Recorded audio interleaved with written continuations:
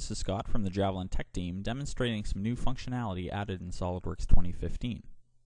There's been some nice enhancements to the linear pattern feature in SolidWorks. I have an example here of a plate with a quarter inch hole on it that I want to do a linear pattern along the length. In the past, I would just have the option for the spacing and the number of instances, where I would choose an edge for the direction, specify the feature I want to pick up, being the hole, and then you choose the spacing that you want and the number of instances with the spacing in between. Now we have an option for up to reference where you can choose how far you want it to go, and you can choose a vertex, edge, face, or plane. I'm going to grab this far edge here.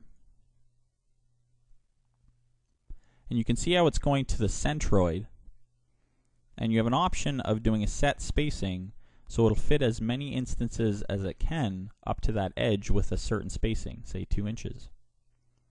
Or I can choose a set number of instances if I know I want exactly 10 instances. Now notice how it's taking the centroid right up to the edge.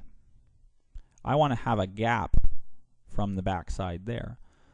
So to do that, there's an option here as well for an offset distance where I can type in a value, and you can specify which direction you want it to go as well.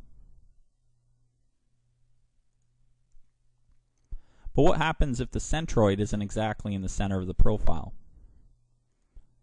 In this example, I have a cut extrude like an L, and you can see the centroid is going to be kind of off to the side. When I go to my linear pattern and I choose my direction and I pick up that feature, from here I can choose up to reference and specify that far edge. And let's do the set number of instances again, and I want 10. Again, I want to have that offset of 0.75 inches. Notice how I'm not getting the 0.75 from the outer edge of the L, because the 0.75 offset is going to the centroid right there.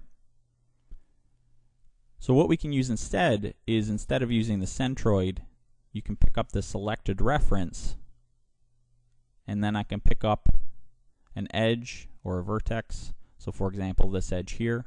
So that way the offset will be coming from that edge that we select.